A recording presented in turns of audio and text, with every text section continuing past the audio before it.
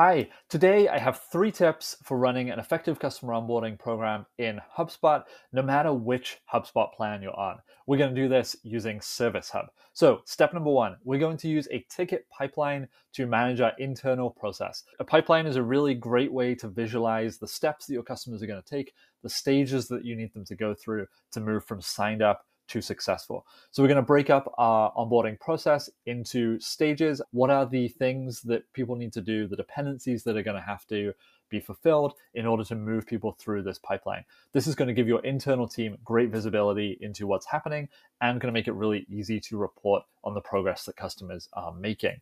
So here we have a pipeline that has account setup, knowledge transfer, integration setup, testing and go live, and then our 2 closed stages are the first meeting booked, which is going to be our value moment. That's really important to have the success or onboarded stage to be the thing that your customers are ultimately trying to do. So first meeting booked in this case would be we're a meeting booking tool.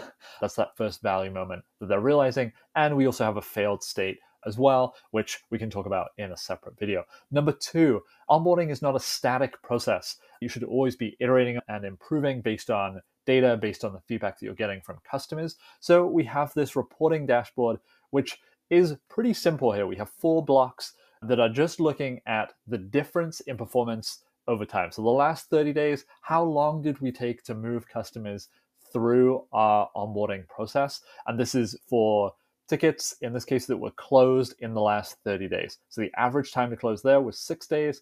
And then if we go back a little bit, what was the average time to close for tickets that were closed in the last 60 days? 24.5 days here. So you can see here we have a great improvement, and really being able to create your own baseline and then compare your performance over time against that baseline is the key.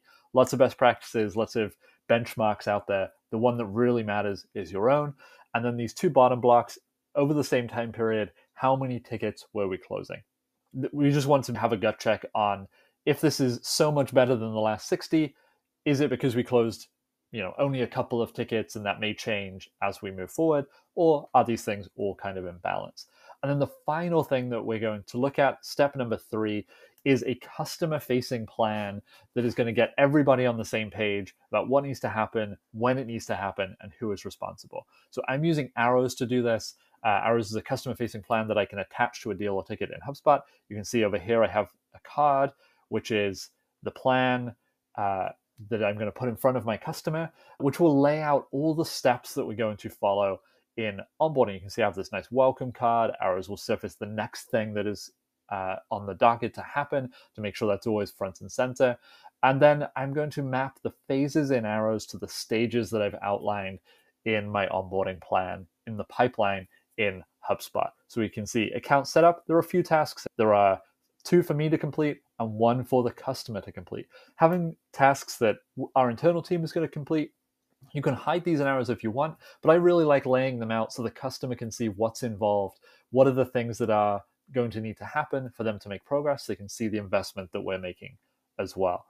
So as we move through here, we have the account setup, we have the knowledge transfer, and you can see that we're setting due dates on each of these things. And the goal being that laying out what the customer needs to do next, but also what is the roadmap to success, to that go live, celebrating our first big win together. Customers can see what the work is that they need to do, and then why they're doing that. They want to get to an outcome that we've identified, and then this is going to be the plan that's going to drive them to that action. Once anybody makes progress in this plan, if I go ahead, I'll complete this first task that is assigned to me, I can come back into HubSpot and I'm going to be able to see that progress right in the ticket itself. If I go back to the pipeline, I can also see that that data has been updated here. As phases are completed in the plan, we can move the ticket, the customer through our onboarding journey. So let me know if you have any questions on this. I'm also going to record a more advanced video with some automations and workflows and things like that. But let me know if this is helpful and what you would like to see in that video as well. Thanks so much.